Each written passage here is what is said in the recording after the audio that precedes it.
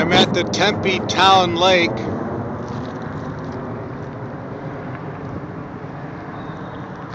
My daughter is running in some triathlon, but she's only doing 13.1 mile run.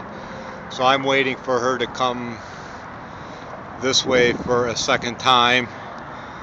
We're underneath the loop 202 here, and let's do a basic arithmetic road sign. Let's do 202 divided by 101. That gives us 2. Now, using the numbers on the green sign down the right side there, if we take 2 1/4, subtract 1 1/4, we get 1. 1 divided by 1/2 is 2. So one equation from this hodgepodge of numbers, 202 divided by 101 equals the quantity 2 1/4 minus 1 1/4 divided by 1/2, I think. Anyway, she'll be coming down here pretty soon. And movie.